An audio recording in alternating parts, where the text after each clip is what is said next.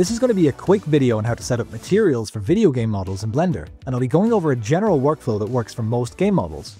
If you've watched the previous two videos, you should already have a model in your scene, and you'll be familiar with the different types of textures we'll need to build our materials. But first, we're going to get organized. In Blender, open the shader editor and split your viewport so you can also see the UV editor.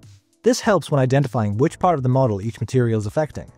If your model came in separate pieces, join the pieces together so it's easier to manage. Now in Edit mode, click Select under the Materials list to highlight the faces that the material is applied to. This way you can figure out what it actually is. It could be the body, hair, or face, and you can rename it accordingly. For example, Fortnite models usually come with Face Accessory, which turns out to be the hair in this case. When you can't tell from just looking, you can use the UV editor to check the UV layout and match it against texture images. If you see empty areas on the UV map, it might mean that material is being shared with other parts of the character, so you'll need to do some investigating. This is Juno from Overwatch 2, and like before, I've joined everything into a single object. But now we've hit a common issue: none of the materials are named properly. Instead, we're seeing hexadecimal IDs like FA21 and FA22, which are most likely used by the game engine. So we'll need to figure out what each material does manually. Let's start with FA21.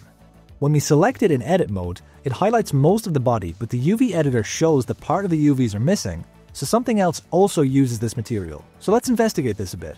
In the UV editor, open the texture folder and look for one that matches the layout of those UVs. Since we know what Juno looks like, we can guess the body texture. I'm fairly certain it's 4E068, and when we load it, the UVs line up perfectly. And as we can see, the face texture occupies that missing corner that we saw in the UVs. So we can rename FA21 to body. Now on to FA22. This one doesn't highlight anything obvious, but the only texture that seems to make sense is the decal texture. So let's load it in, and sure enough, the UVs match. So we'll rename this one Decals. When working with complex models from games like Overwatch or Marvel Rivals, this detective work is often necessary.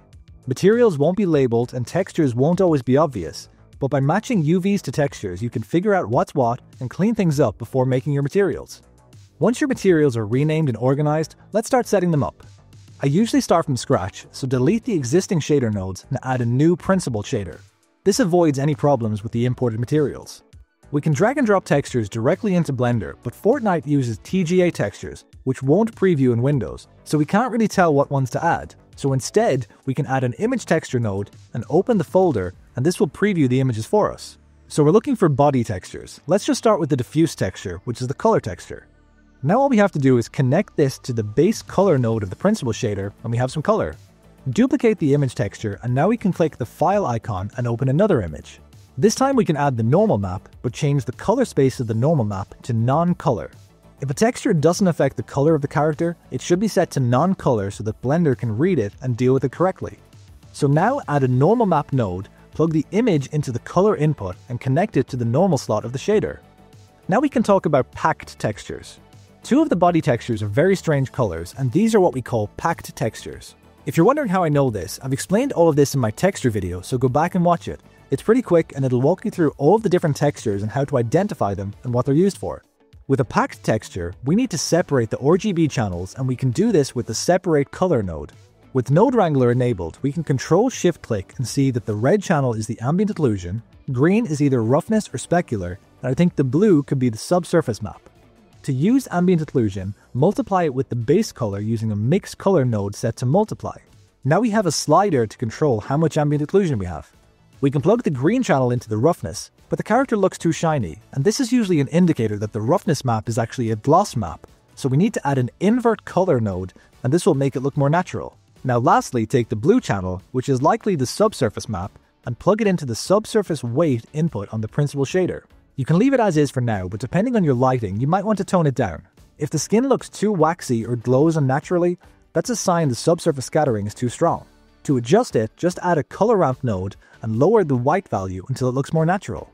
We're still missing a metallic map, and it's one of the 4 core textures you'll always need. These are color, roughness, normal, and metallic. By separating the channels of this final packed texture, we can see that the red and green channels highlight the metallic areas. We'll use the red channel as it gives a nicer result in this case. There's quite a bit of grey, which means those parts will be only slightly metallic. But since Fortnite is a stylized game, this subtle metallic map can add some extra stylization to the models. Sometimes you'll come across texture maps that are difficult to identify, but that's fine. As long as you've set up the 4 core textures, so color, normal, roughness, and metallic, your material will already look pretty good. So now we can repeat this same process for the hair and face. One easy way of doing this to save us from having to redo all of these nodes is to just copy and paste them into the hair and head materials, and then just open up the correct textures. This way you won't have to set up any of the color ramps or separate color nodes again. Sometimes the eyes on your character can look too dark or lifeless, so here's a quick trick to make them stand out. First, add a new material slot and assign the same head material. Click the number next to the name and make it a unique copy, then rename it to Eyes.